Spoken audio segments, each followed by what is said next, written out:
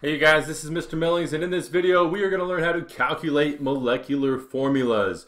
Now in an earlier video we learned about the differences between empirical formulas versus molecular formulas, and in a subsequent video we learned how to calculate empirical formulas. In this video we are going to learn how to calculate the molecular formula for different compounds. So let's take a look at an example here. It says a compound is 75.46% carbon, 4.43% hydrogen, and 20.10% oxygen by mass. It has a molecular weight of 318.34 grams per mole. What is the molecular formula for this compound? So when we're given a question like this, what we first need to do is we first need to determine what the empirical formula for this compound is going to be. So in an earlier video, you remember the four steps that we have right here to calculating the empirical formula for different compounds. So let's go ahead and do that. The first step is to assume that we have a 100-gram sample of this compound. If so,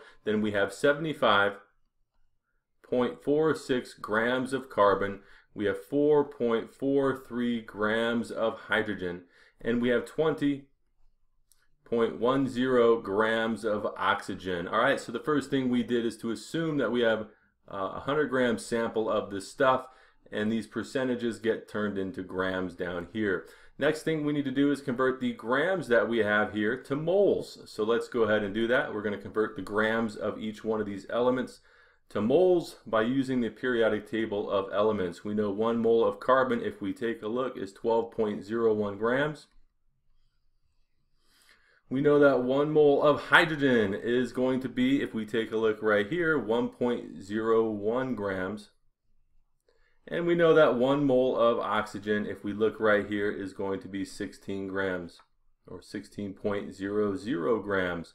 So we'll put this in our calculator and we'll end up with 6.283 moles of carbon. We're going to end up with 4.386 moles of hydrogen, and we're going to end up with 1.256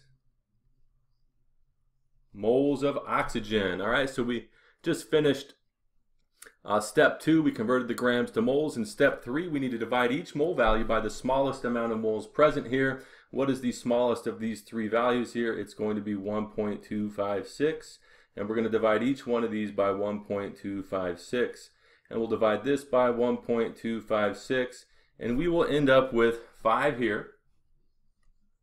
We're going to end up with 3.5 here, and we're going to end up with 1 here. Okay, so we cannot have subscripts that have decimals, so we somehow need to convert this to a whole number. The way that we do that is to multiply each one of these subscripts by 2.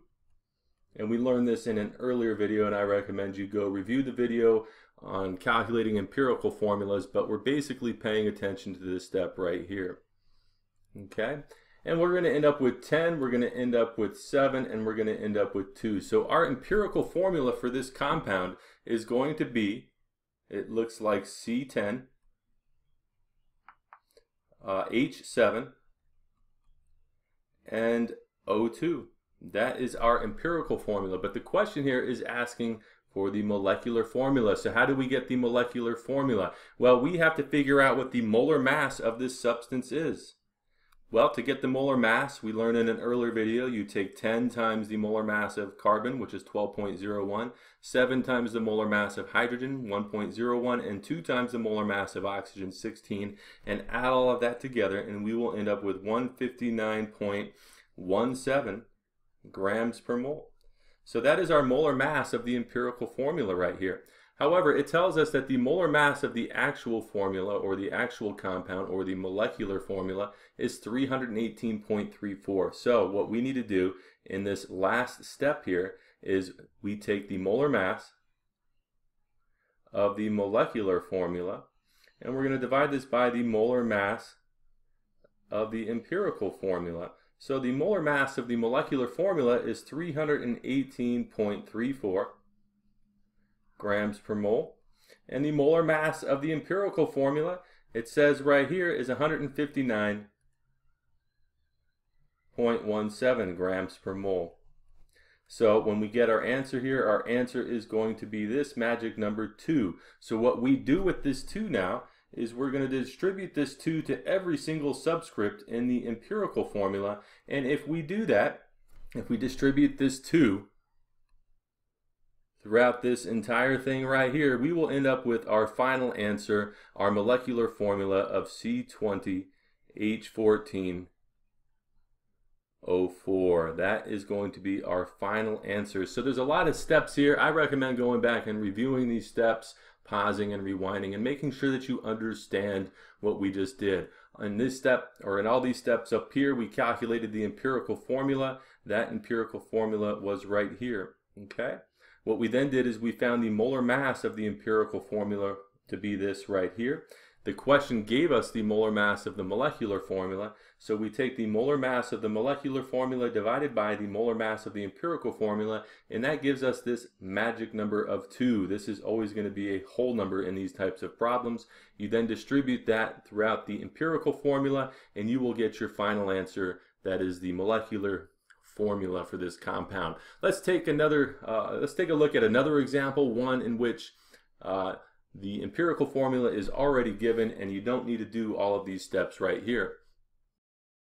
In example 2, it says a compound has the empirical formula CH2O. The molar mass of the compound is 180.18 grams per mole. We need to determine the compound's molecular formula. So in this problem here, in this example, the empirical formula is already given to us. It's CH2O. So this is a lot easier of a problem. And then it tells us that the molecular formula's molar mass is going to be 180.18. We have to determine the compound's molecular formula. So the first thing that we need to do is find the molar mass of CH2O. Okay, and so this is going to be equal to, if we take a look, let's figure this out. CH2O consists of carbon, hydrogen, and oxygen. There is one carbon atom, there are 2 hydrogen atoms, and there is 1 oxygen atom in our empirical formula right here. We're going to multiply this by the molar mass of carbon, which is 12.01. We're going to multiply this by the molar mass of hydrogen, which is 1.01. And we're going to multiply this by the molar mass of oxygen, which is 16.00. Then what we're going to do is we're going to add these 3 values together, and it looks like we are going to end up with 30.03. 30.03 grams per mole. So that is going to be our molar mass of the empirical formula, 30.03 grams per mole. And so now we have to figure out what the the molecular formula of this compound is going to be. So the way that we do this is we take the molar mass of the molecular formula and we're going to divide this by the molar mass of the empirical formula. So the molar mass of the molecular formula, it tells us, is 180.18 grams per mole. And the molar mass of the empirical formula we just figured was 30.03 grams per mole.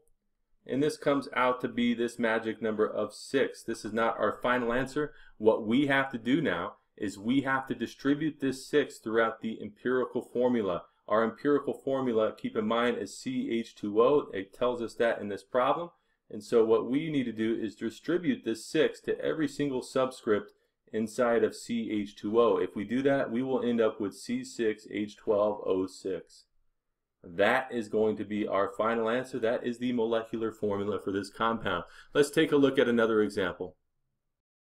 In this example, it says a compound has the empirical formula NO2. So the empirical formula is given to us. That cuts down on a lot of the steps. And the molar mass of the compound has been determined to be this right here. So the actual compound has a molar mass of 92.02 grams. We have to determine the compound's molecular formula. So the very first thing we have to do is get the molar mass of the empirical formula. The way that we do that is break this down. We can see that the empirical formula contains nitrogen and oxygen. There is 1 nitrogen atom. There are 2 oxygen atoms. If we look on our periodic table here, the molar mass of nitrogen is 14.01 grams per mole. The molar mass of oxygen, if we look on our periodic table right next door, is 16.00.